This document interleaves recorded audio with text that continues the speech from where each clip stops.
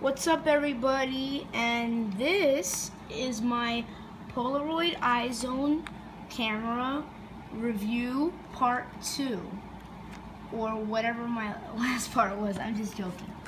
Anyway, this time I have film inside of it, and I also bought I bought film, and I also took some pictures.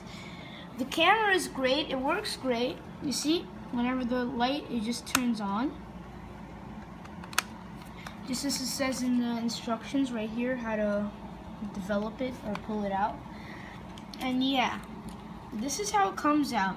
It's supposed to develop, takes like 30 or 40 minutes, but unfortunately the film has an expiration date. And this expiration date is way past.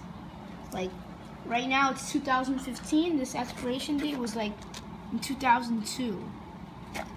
Yeah, it's a really good camera, and the film's really good. Just the only problem is that it's expired. You see here, I tried 2 times and it didn't work out at all. Just this is how it looks like. It's a great camera. It requires 2 AA batteries for flash and for it to work. The flash also works perfectly.